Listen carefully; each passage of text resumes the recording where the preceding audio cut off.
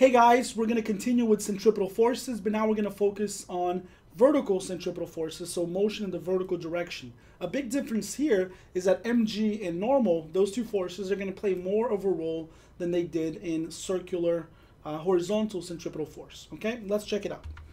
We're going to start with an example here. I have a Ferris wheel of radius 50.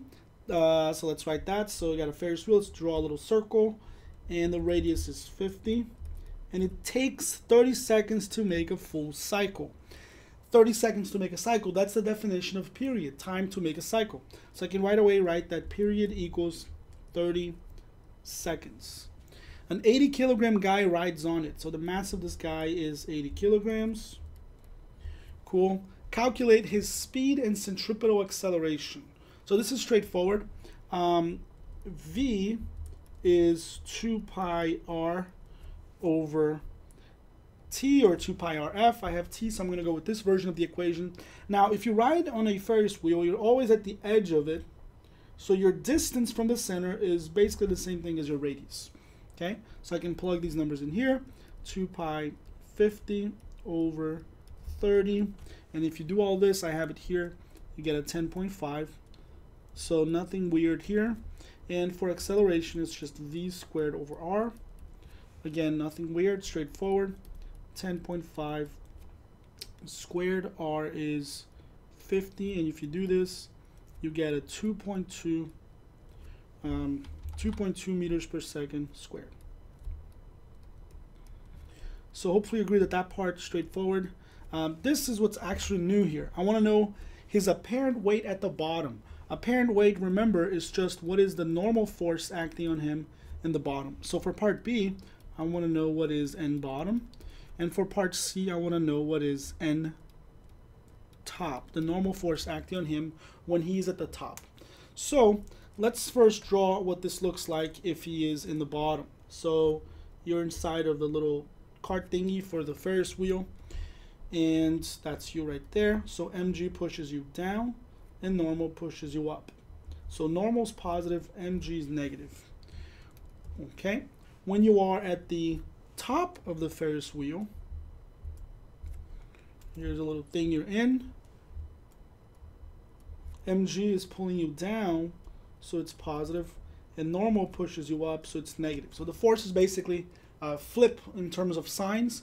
The difference between a Ferris wheel and a traditional roller coaster when you're looping is that on the Ferris wheel, you're always pointing up, even at the top, obviously, and on a roller coaster, you're upside down at the top.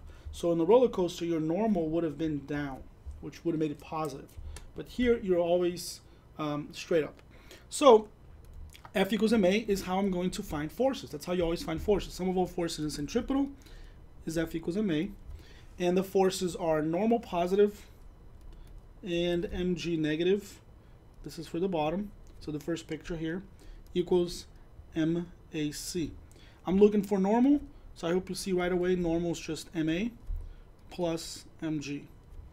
I have a is 2, so I can just plug in the numbers and I get the answer. So normal will be 82.2 plus 89.8. And if you plug this in, you get 960. Okay? So what I want you to do now is I want you to just pause the video and try part C. Try part C. I drew the diagram for you already. You should be able to just plug into F equals ma. I'm going to keep going here.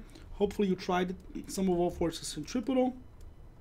And the only thing that changes is that normal is now negative and mg is now positive. So when I solve for normal, I'm going to send this guy to the other side, so I get this. And to get normal positive, I can just multiply both sides by -1, or I can move things around, however you like to do it. So this is going to look like this. All the signs flip.